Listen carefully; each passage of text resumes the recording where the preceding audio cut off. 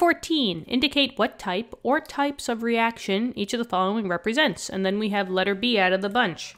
So in this case, I have 2KClO3, which is a solid, will yield or produce 2KCl solid plus 3 O2s. Okay, so let's do this as a picture, right? I have one single compound here, right? And it's KClO3. I'm going to represent this by saying that it's a green circle. Okay. And I'm going to classify it as, it really doesn't matter. We'll say A. This is going to, it looks like I have one total thing, and it's going to separate, so I'm just using keywords here, separate into two individual, we have one compound here and we have an elemental state. So if I want to separate green, right, that would break down into something that's blue, if we're talking about colors, right? Blue and yellow, because technically blue and yellow make green. So I'm just going to say that, you know, this is B and this is C. But the idea here is that you had a single compound which broke down into smaller things. It separated, it broke down, right? In chemistry terms, we call this decomposing. If you literally have one compound here and you break down into its smaller pieces, you're decomposing. This is called a decomposition reaction.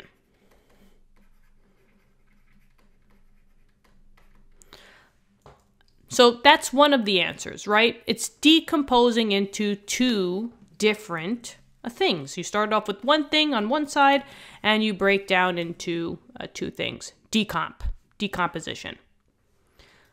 Now, let's see what's going on as far as maybe charges. When I have a compound, right, just know that every single element of that compound has to have a charge. Whether it's a positive or a negative, well, in this case it doesn't matter, but just know that each one has to have a charge.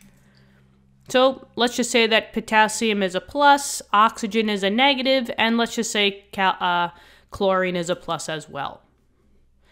The idea of what the charges actually are doesn't matter in this case. Just know that they are charged. I have another compound.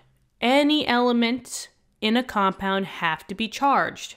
And remember, the front one is always a positive and the last one is a negative, right? That's how we make compounds.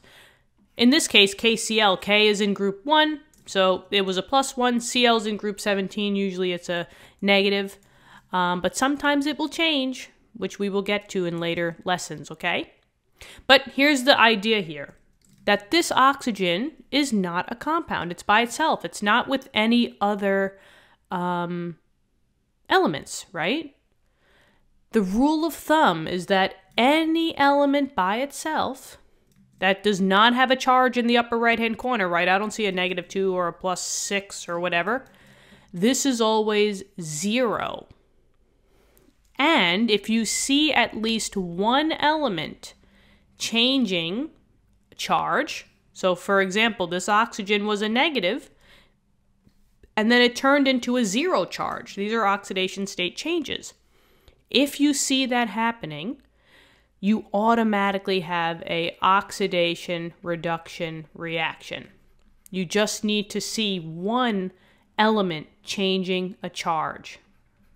So oxidation reduction reaction. So this one, we can group this as two different reactions. We could say decomp, it's decomposing. One thing is breaking up into two different things. And because it's a change of state or oxidation state, it's an oxidation reduction reaction. Stay tuned for more of those coming up in the next questions if you are on the chemistry playlist, okay? But other than that, that's it. What'd you guys think? Hopefully this helped. Let me know in the comments what you thought. Love hearing from you guys. And as always, I hope you have a great day. Keep studying hard. You know, sometimes chem is hard, but hopefully these videos are helping you guys out. I love helping you out, and yeah, we do it for the love of education. Chem, physics, math. If you have questions in chem and physics, and if you have questions in physics and math, we also have videos for that at the moment as well. So go check that out, okay? I'll see you guys all in the next lesson. Bye-bye.